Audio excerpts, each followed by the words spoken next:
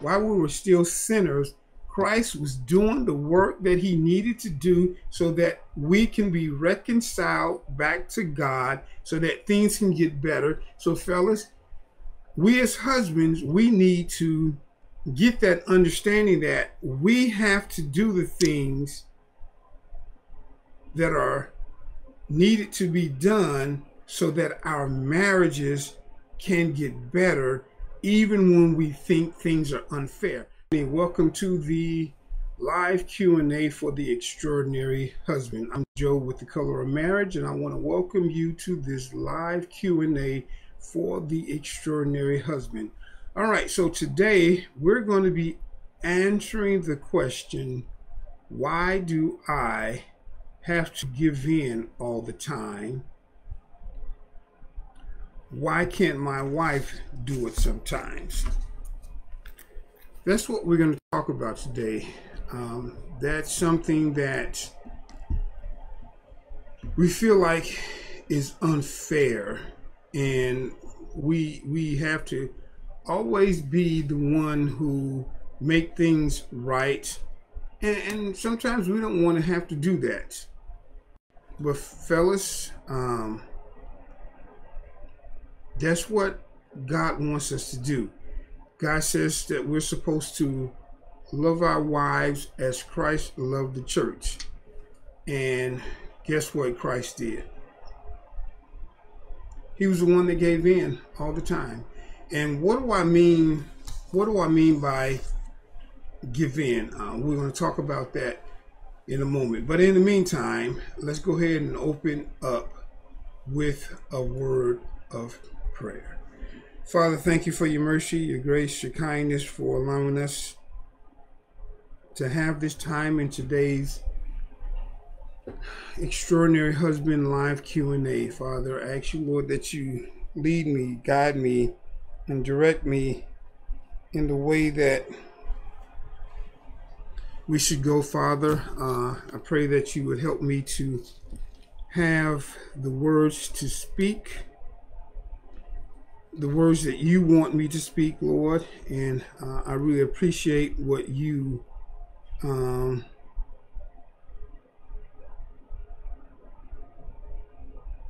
are having me to talk about today, because we as husbands, we don't want to do this. We feel like it's unfair. We feel like it's something that we shouldn't do. But when we consider what Christ did for us, we'll have different thoughts about this. Thank you. In Jesus' name, amen. So the first thing I want to do is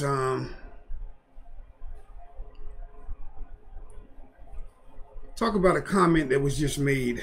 Thank you, Tim. It says, apologies aren't easy at all, but they're necessary.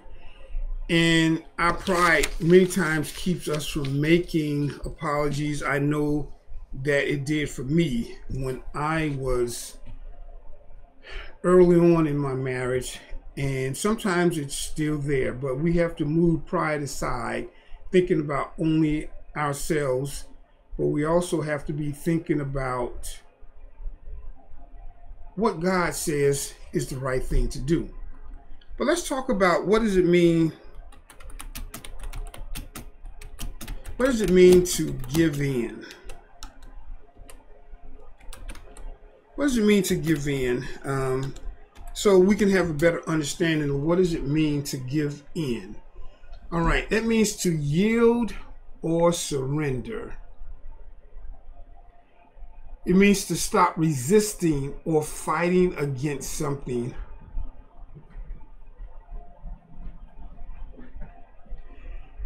It means to make things right even when we don't want to make things right. It means to do what's right even when we feel like it's unfair. See, because we are supposed to love our wives as Christ loved the church. And if we take Christ's example,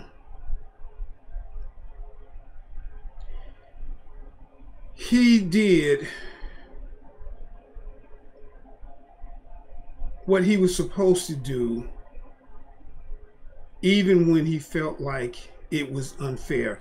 And if you don't believe me, we're going to get to a passage of scripture here in a little while that talks about how Christ did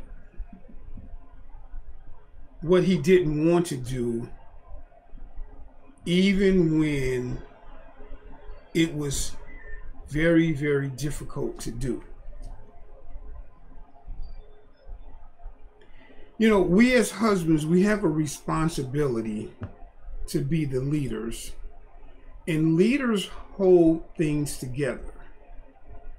My brother Mike, I was texting him earlier today, and he says that, you know, we as husbands are the glue that holds the marriage together. And I think many of us miss that job description as we were reading through the responsibilities of being a husband. I believe we missed that job description. The job description of holding the marriage together, keeping the marriage from falling apart, even when we think our wives are being unfair to us. Yeah. It is difficult. I know it is. And we ask ourselves, why can't our wives do it? I mean, and if you're honest enough, you probably would agree with me that our wives try to keep the marriage together more than we try to keep it together. They apologize more, they give in more, and so forth and so on. And we let our pride get in the way of us doing the things to reconcile the differences that we have with our wives, and we need to stop letting that happen. And the reason why this happens is because we're not taking our concerns to our head, who is Christ, who is God. We need to take our concerns to God and say, God, you know what? I think this is very unfair. I don't want to have to do this. God, you know what she did. You know what she said. Why do I have to be the one to make things right when she is the one that did something that was wrong? Why do I have to be the one responsible for making things right in the marriage? Why do I have to give in? Why do I have to yield? Why do I have to surrender? Why do I have to make peace? Why do I have to do these things when it's not my fault many times? But sometimes it is my fault, Lord. And then you ask yourself, when it is your fault, are you willing to give in then? And if we're honest with ourselves, fellas, we don't even want to give in then. We don't want to give in then, even when it's our fault. We wait for our wives to do the reconciling when in reality it's our responsibility to reconcile the marriage, because that's what Christ did. And God tells us that we're supposed to love our wives as Christ loved the church. And I think we missed that one. We missed the fact that Christ was the one who reconciled us to him even while we were yet sinners. While we were yet sinners, Christ loved us. He did what he needed to do while we were still against us. Okay? So we have to think about that.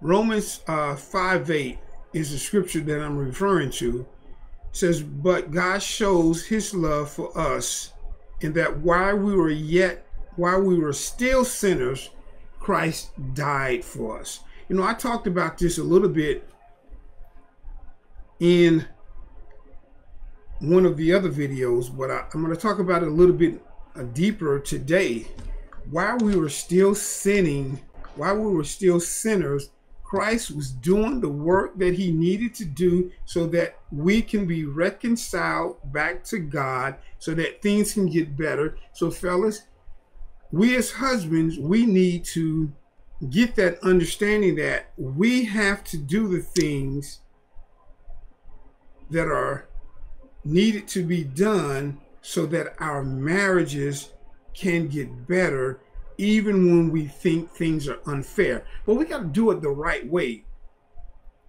We have to go to God and ask God to help us with what needs to be done so that we can make things right in our marriage.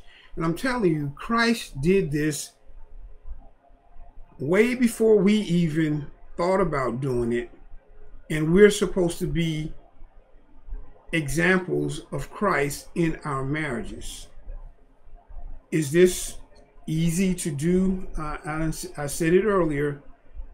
It's not easy to do it all. But God definitely expects us to do it.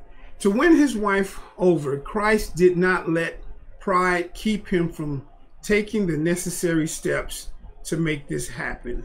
He focused on completing the task, even though he knew it would cost him his life. And sometimes, fellas, it may not cost you your life. It may cost you your pride. It may cause you to look foolish. It may cause you to, it may cause you to look weak in your wife's eyes. It may cause you to be the one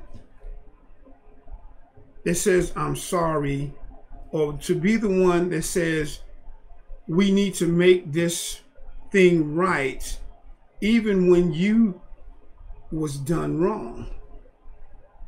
We all did Christ wrong without sinning. And so we have to make things right in our marriages. So in essence, what am I saying here, fellas? What I'm saying is you have to do whatever it is that you need to do to make sure that your marriage works. You need to do whatever it is that you need to do to make sure that your marriage lasts, even when it makes you look foolish. For sure, even when it makes you looks like you're a fool, when it makes you look like you're a fool, that why am I doing this when she's the one that was wrong? Why am I doing this when I didn't do anything wrong? Why am I doing this when I know what actually happened? Well, you're doing it because God says this is what husbands are supposed to do. Am I saying that you're supposed to let your wife run over you? Am I saying that you're supposed to let your wife do whatever she wants to do and let her get away with doing whatever she wants to do in the marriage, no matter what? I'm not saying that. Christ doesn't let us get away with whatever, we want to get away with. He holds us accountable. And the same thing, our wives are supposed to be held accountable. But the problem is the way that we hold our wives accountable is not the way that God wants us to hold them accountable. If our wives are doing things that we believe is not right, we need to ask God, how do we resolve that? Now, I always say that you need to be very careful. So if you're a single guy that's watching this video, this is for you. But for men who are already married, I mean, it's for you as well. But the fact of the matter is, you have to work out what you already have agreed to, what you have already committed to. So going back to what I was going to say is, this is why you have to be careful who you get married to. That's why you need to ask God, God, is this the person who I should marry? And you have to look at the individual person. That's why God tells us not to be yoked with non-believers. Don't be unequally yoked with non-believers, because you're going to have a difficult time with a wife who is not a believer. It all depends. You can have one who's very nice and super nice, but there's going to come a time when, you know, she's going to want to do her thing, and you're going to want to do something different, and she's not going to want to yield, and you're going to have to see what you're going to need to do about that. That's why it's better to have a wife who is of the same mindset that you are. It's not saying that it's going to be easier.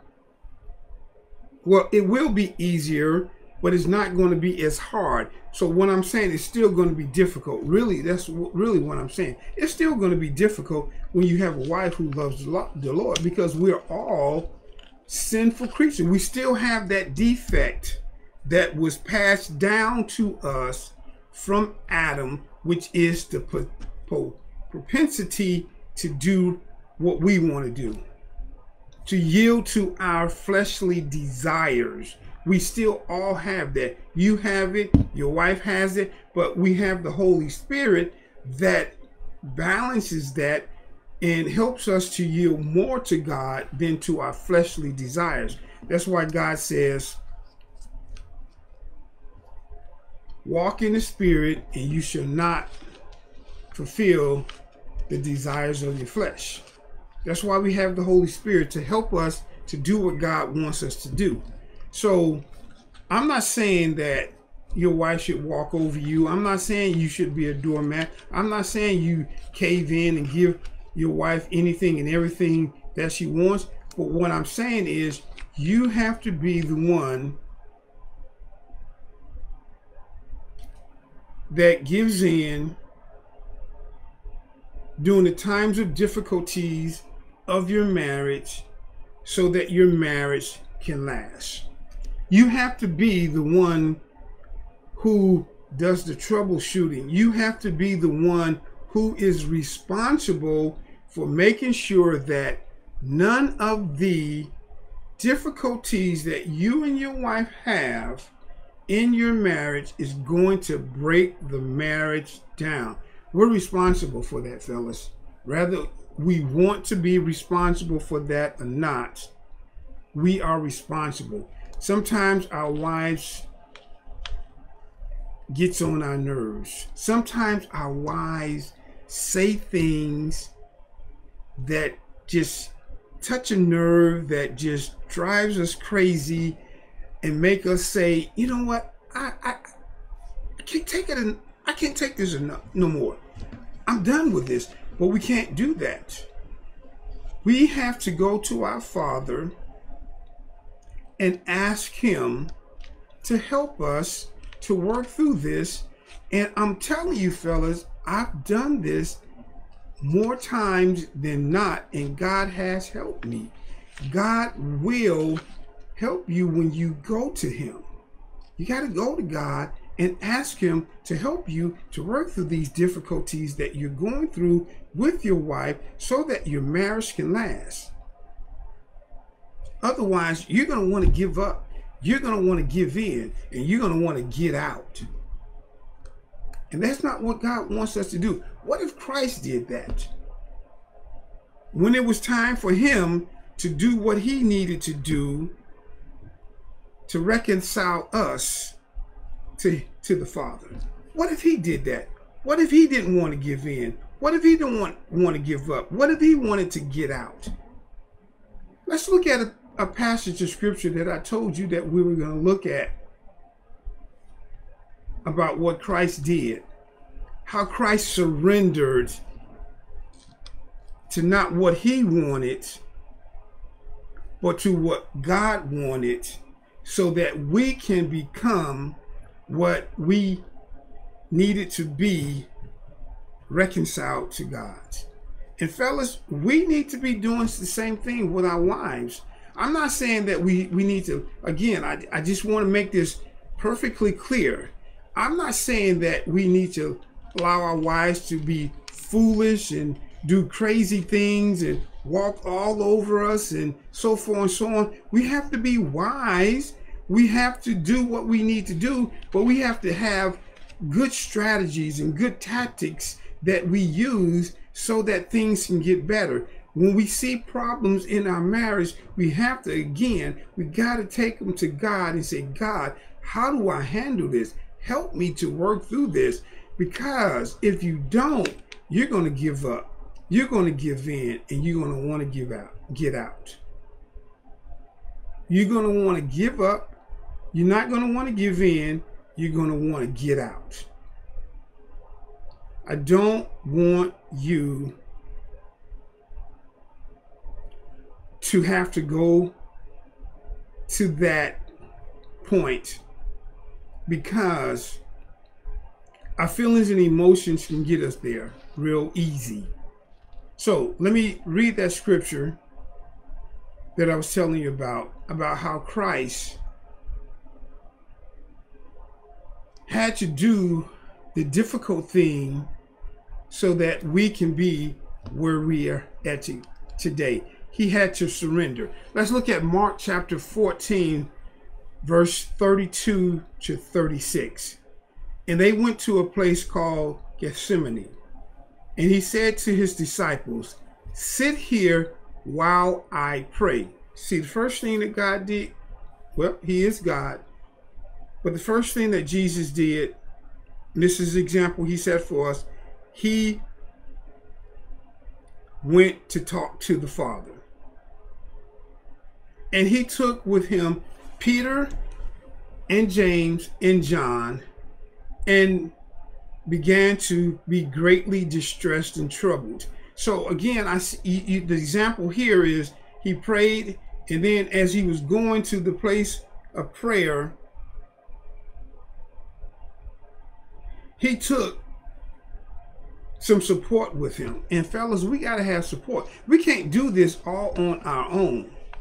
Okay? We can't do this on our own. We need support. We need a group of men behind us that's going to help us to move forward when we need to move forward, and step back when we need to step back. We need a support system. We can't do this by ourselves. We need to know that we're not in this all by ourselves. We need to have a group of men that's helping us. That's why I have the Extraordinary Husband Masterclass. That's why we have this extraordinary community here in Facebook. We need each other. That's what Jesus knew. That he took Peter, James, and John with him as support. As you see going on, that they was not the support that they should have been, but they were a sense of comfort. Okay, all right. So he was greatly distressed, and in the comment here says we must keep our emotions in check. Yes, we need to do that, but we can't do that with God, and we're going to see how we can do that better. This is what Jesus did. He was greatly distressed. We the last video I talked about being overwhelmed. This was overwhelmed to the 1000th degree, to infinity. I would say he was greatly distressed. He knew what he was about to go through, and he said to them, my soul is very sorrowful. How many times you are very sorrowful because of some things that's going on in your marriage? How many times are you feeling like, woe is me, I don't want to go through this anymore, I don't want to deal with this anymore? Look what Jesus did. He says, my soul is very sorrowful, even to death. And he asks Peter, James, and John, he says, Remain here and watch. And he went a little bit further. He fell on the ground and prayed that if it were possible, the hour might pass from him. This is what Jesus said. If there's another way, Father, for this to be done, then let it be done. But here's what he said next. And he says, Abba, Father, all things are possible for you. Remove this cup from me, yet not what I will, but what you will. Did y'all hear that? Yet not what I will, but what you will. In this passage of scripture, we see the greatest example of what it means and looks like to surrender. Now, and I also pray that you can see this just as plain as simple as I do. Jesus made a deliberate, conscious decision to do what he knew his Father, God, wanted him to do. He made this decision in spite of the intense grief and anguish that he had to contend with in order to make the right choice. Gentlemen,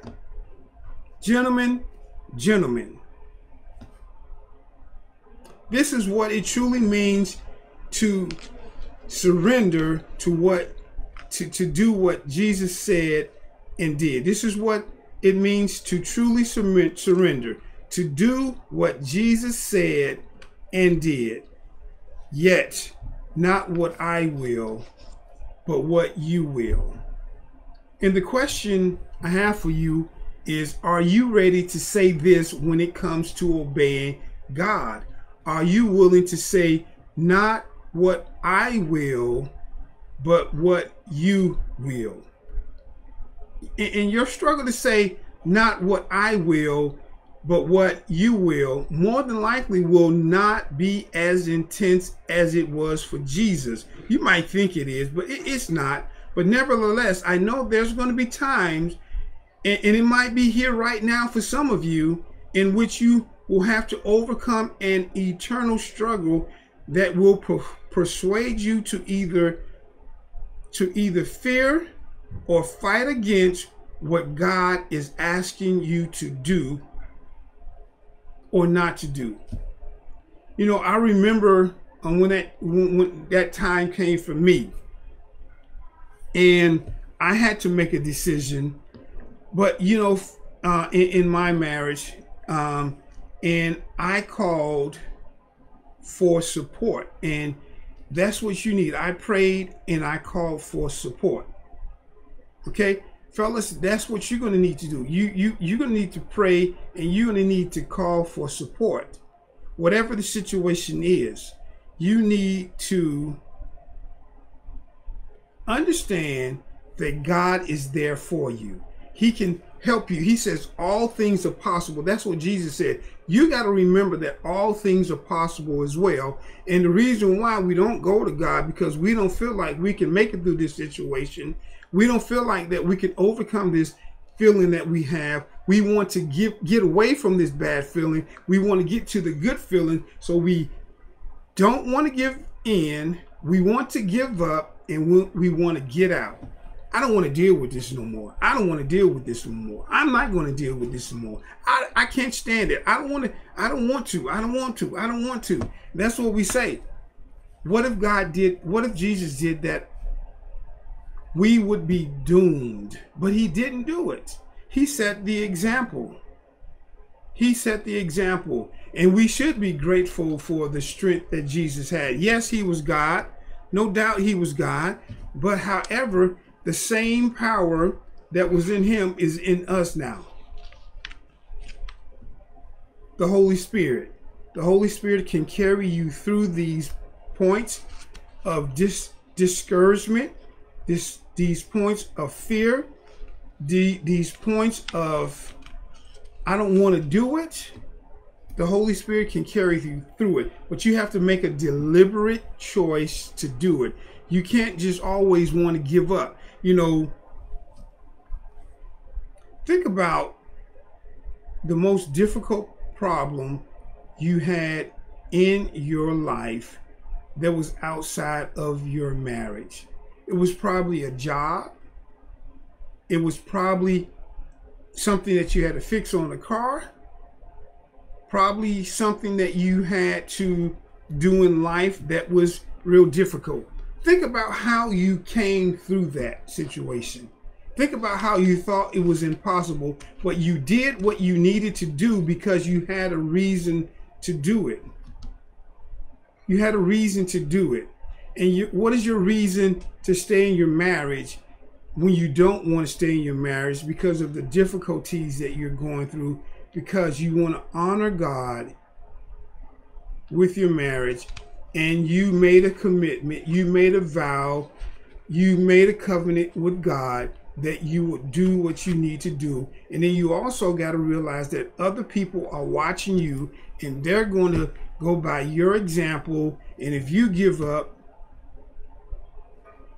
and you don't give in to fixing the situation, and you get out, what do you think your kids are going to want to do? What do you think the people that surround you are going to want to do? They're going to follow your example. Well, he did it. When he got to this point, I think then this is the way to do it. But when you don't do that, that means you don't get out and you give in and you don't give up. Then they're going to say, well, he did it, so there must be a way. And that's why you need to see more examples of men working through the difficulties of their marriage so that you can see that it's possible. All right, so I hope y'all understand what I said today in today's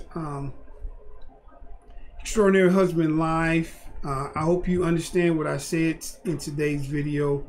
I hope you will take the example that Jesus set for us and use it in your marriage, and understand that if he can do what he did, and we should know everything that he did. He was nailed to a cross. He was beaten. He had all kind of other things done to him so that we could be reconciled to the Father. So I want you to do those things that you need to do so that your marriage can be reconciled, even if your wife was at fault. You'll see that God will honor that. He will. Let's go ahead and pray out. Thank you, Lord, for your mercy, your grace, your kindness, for allowing us to have this time in today's Extraordinary Husband Live Q&A. I pray that the words that were spoken were heard, and that the husbands will gain the strength that they need from you to not give up and leave their marriages, Lord. Help us all, Father. We all are weak. We all are weak. We all ask the question, why do I have to give in? Why can't she do it sometimes? And the thing is, our wives more than likely do it more than we know that they do. But we have to be the one who do what we need to do in order for our marriages to last. It's in Jesus' name we pray. Amen. All right, so if y'all have some questions that you want me to answer, put them in the comment. You can text me 678-218-9955. You can email me, joerobinson@thecolorofmarriage.com. DM me. Get the questions to me. I want to answer them. I want God to give me the answers so that I can help you to get past the difficulties that you're going through. And listen, I know a lot of us have this difficulty that I just talked about. All right, y'all. Y'all take care. Have a good rest of the day. Be safe and do what God tells you. Bye-bye.